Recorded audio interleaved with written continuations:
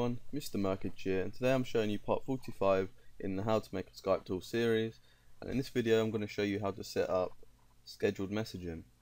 Now what this allows you to do is specify a time, and when that time is reached, according to your system's time, it will send the message to them. So you could be AFK, you could, let's say you need to go out, but you still need to get a message to someone at a specific time. This is what this is perfect for. And it's especially good for business owners that operate around Skype and you need to message customers, because you can merge this code with mass message code and end up with a mass message scheduler sort of thing. So we're gonna probably have to create a new tab for this because we're running out of room. So I'll just add that new tab in, and we're gonna need a few things. We'll get a button, a label, and a text box. But we're actually going to have to get a couple of these. So we need, this one's for the username, this is for the time, and this is for the message. Now this label is going to be, we're going to have a label which is displaying the status of the message, but we need to also copy another label because we want to actually be able to edit this one, and by default this can be equal to waiting for message, and we're going to have it color coded. So by default, waiting for message, let me just change that to a G. Waiting for message is going to be equal to custom red, and then this button here will be for sending the message, and we'll also have another button which we'll call cancel, because let's say you send a message or schedule a message which you no longer want to send, being able to cancel it is very useful. Let me just align these up. So that's the basic look of this thing. Now let's go ahead and start creating it. So this is text box 42, 43 and 44. So let's go ahead and do that. We just want to do a basic check and see if text box 42.text is blank, because we basically don't want to allow them to send it if it's blank. So if it is blank, then we're going to just display a message box real quick and tell them that it's blank. Please enter a username, else if text box 43.text is blank. We just want to do it for all three, just because we don't allow anything to go through which shouldn't. Message box.show, please enter a time in this format. Right, because I'm doing this, the format this is going to work in is 00, which is the hour, colon 00, which is the minutes, colon, and then we got the second. That's the format this is going to work in. This is just for the time, for the current day, but you could also have a date and do it. Let's say you're going on holiday, you could set a specific date and time and do it that way, but this video I'm just showing you how to do time. So that's checking for that one. Else if text box 44.text is equal to nothing, then message box.show. This one's for the message, so please enter a message.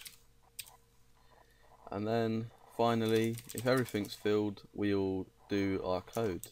But we're gonna have to use a timer because we want to check if the time is equal to the current time every so often. So we go to the toolbox and quickly double click on a timer. So we got timer 9. If we open that up, go into here, we can just say timer 9.start. Now inside timer 9, what we actually want to do is there's a built-in thing, it's called time string, and if we hover over it, it'll basically, you'll see it returns a string value representing the current time of the day according to your system. So that's what we're going to be using, but there's also date time, long date time and all stuff like that which you could use. So if time string is equal to our text box, which is going to contain it, which is number 43.text, then the message is ready to be sent because the time is equal to the current time. So what we want to do is say Skype.sendMessage. We want to send it to the username which they entered, which will be textbox42.text, and the message they want to send will be textbox44.text, like that. And because the message sent, what we want to do is update our label now to let the user know that it's sent and change it to green so it's successful. We can call or quickly grab the number of that label, which is number 20. So label 20.text, or for color we can do first, even though it's there, is equal to color.green, and then label 20.text is equal to message, oops, we need these speech marks, message sent. And that'll be that for that. And because that's all done now, we can say timer9.stop, because we no longer need to check if it's equal to the current time. We can just stop the timer and get it ready for the next message. But if it isn't equal to the current time, we want to change the label to, let's say, an orangey yellow color and say message pending. So that's easy enough to do. Label 20.4color is equal to color.yellow, and then label 20.text is equal to message pending, just like so. And then that would send our message, but now let's go ahead and do the cancel button, just in case obviously you do want to cancel a message, but we only want to cancel it if a message is pending. So the way we can just check for that is just check if our label is equal to yellow, or we could check if the text is equal to that. It's just a very simple way of checking that a message is pending. So we can say if, just paste that in, then that way we know a message is pending, so we can go ahead and cancel it. So timer9, sorry, .stop, because we just want to stop the timer from checking if the message is sending.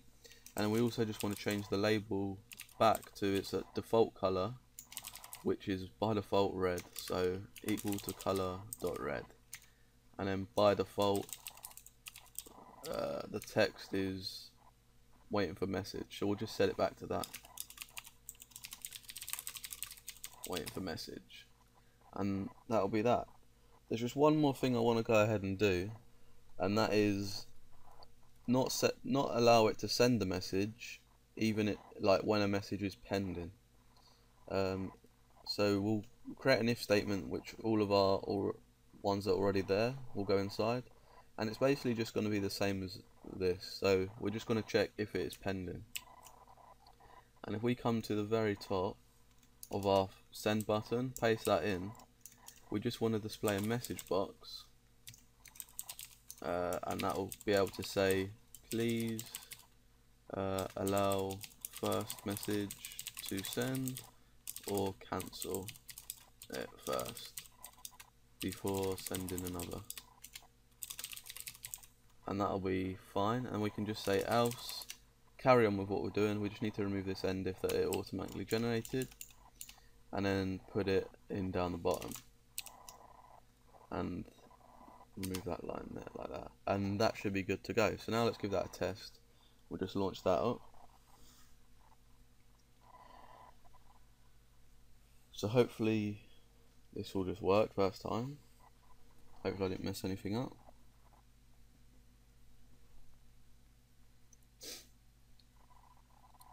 So the first text box, you might want to label it that this is the username, this is the time, but I'll send it to my test account, which is Trusion Skybot. And the format I'll send, because it's 9:41 right now, I'll send it at 09:42, but I'll send it at 30 seconds in. And then the message I'll send is, this is just a test message. We might be waiting some time, so I'll just lower that down to 10 seconds in, and I'll press send. So as you can see, I've pressed send, and now it says status messages pending. So if I just head over to Skype, and we'll wait and see, if I open this back up, we'll wait and see if the message appears here at the time. So it's just gone 42, so we've got to wait 10 more seconds and it should send.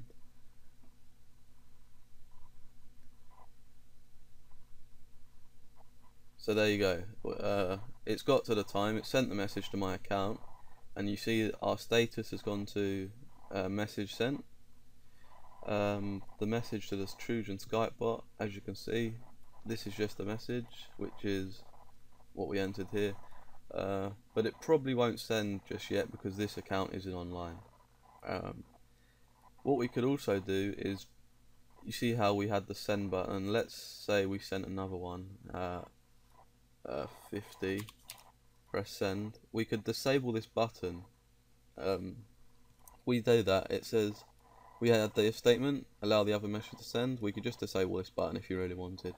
But yeah, you can see again the message is sent and it's ready to do another one. So that is pretty much it for this video. I hope you did enjoy it. If you did, please be sure to leave a like and a comment, and I'll see you next time.